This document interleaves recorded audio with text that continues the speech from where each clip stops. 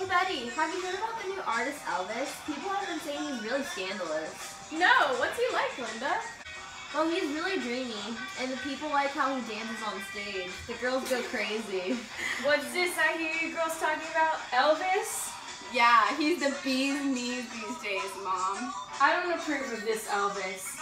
He's too inappropriate for your little ears, and he's a communist. What's a communist? They're people who follow Stalin, dear, and they believe that everything should be equal. What's wrong with that? Yeah, I don't quite understand. Well, the thing is, girls, our society doesn't approve of communism because it takes away our basic rights and freedom, and I don't want that for my family. I'm sorry, Mama. We won't talk about it anymore. We promise. All right, girls. Now let's go get ready to eat dinner. Hi, honey. I'm home. Hi, honey. How was your day? So what's for dinner? Oh, we're having chicken pot pie. Now everyone go wash up for dinner. So how was everyone's day today? It was good. Me and Linda learned a new section in arithmetic. It was super cool. That's wonderful, dear.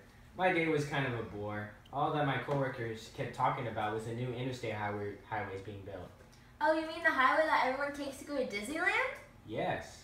I want to go to Disneyland so bad. I know, me too. How can we never go? Honey, what do you think?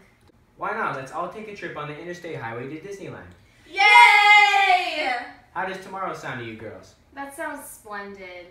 Well, I think it's getting late, girls. I think we should go to bed. Yes. Good night, girls. Good night. Good night.